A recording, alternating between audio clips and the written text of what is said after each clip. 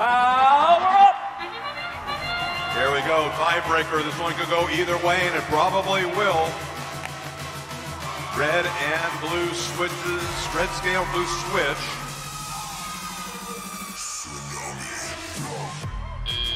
And again, just like before, really close match at the start of human teleoperated control. This is probably going to stay close all the way through here, unless one team can make some sort of a breakthrough. Did Red Alliance just do that? They control the scale and the switch. Give them time. Again, we've seen a ton of cubes in play on the scale. Looks like we're seeing a repeat of that now. Scale goes neutral, then it goes red again.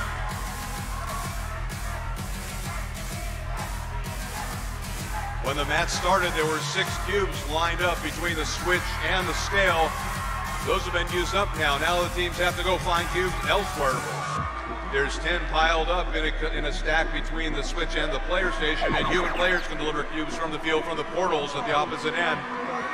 And here we go. That was a foul, but it also got control for the Blue Alliance of the scale. And they hold it. Now Red's got a lead. Blue catching up because they control the switch and the scale. Again, a seesaw battle, literally and figuratively. Now Red, as we have 60 seconds remaining, Red using a scale force, okay? That allows them to jump into the lead there. They've also used a boost. Now those cubes in the vault becoming absolutely critical and allowing the Red Alliance to advance out. Now Blue's playing that same game. 35 seconds to go. A blue boost in effect for another second or two. Here we go with that. 27 seconds to go. Again, just a ridiculously close match. 320 to 306.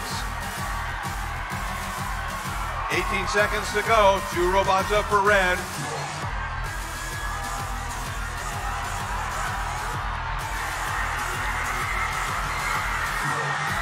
Well, they make it 7, 6, 5, 4, 3, 2,